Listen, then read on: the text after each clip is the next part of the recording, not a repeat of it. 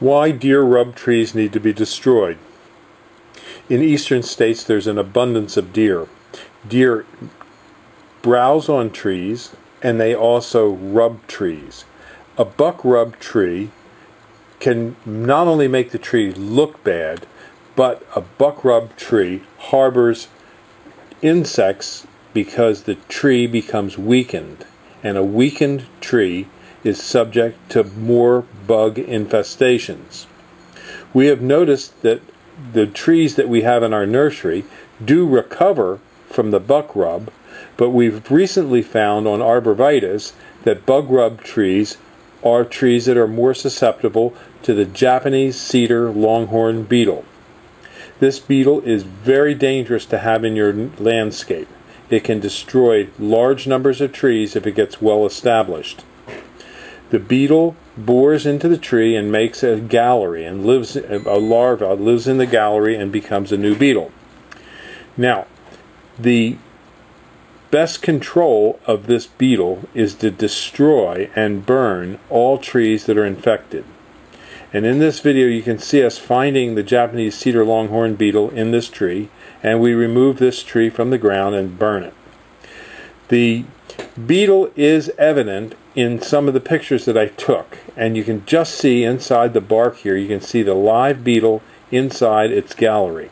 This picture was taken in October, and the beetle is still there. It would overwinter there. So now is the time to get rid of all those infected trees. And this is what the beetle looks like on the bark of a tree.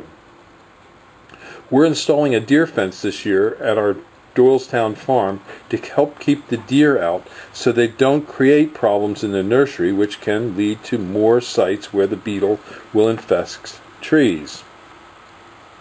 This is the deer fence on our Gordon Road farm we put in. We fenced in 22 acres on this farm. We have a lot of different kinds of trees for you to come and see here at Highland Hill Farm. We're on Route 313 in Fountainville, PA. We have both bald and burlap stock, and we also have potted stock for you. This is our 14-foot green giant arborvitae. It's one of our most popular trees. We also sell the green giant as a 2 to 3 foot liner. And this year we're having a special. We're having a hunter access program for our Bucks County farms. If you bring us a 6-inch, 12-foot locust, cedar, or pressure-treated fence post, it can be new, it can be used, we will allow you to hunt for the day. If you get a deer, you get 2 free days. And if in any part of the season you get 2 deer, you get the rest of the season for free, and I give you $25 as a bonus. So give us a call at Highland Hill Farm if you want to go hunting or if you need trees and shrubs. And our tip for the day is get rid of damaged nursery stock. Don't fool with it.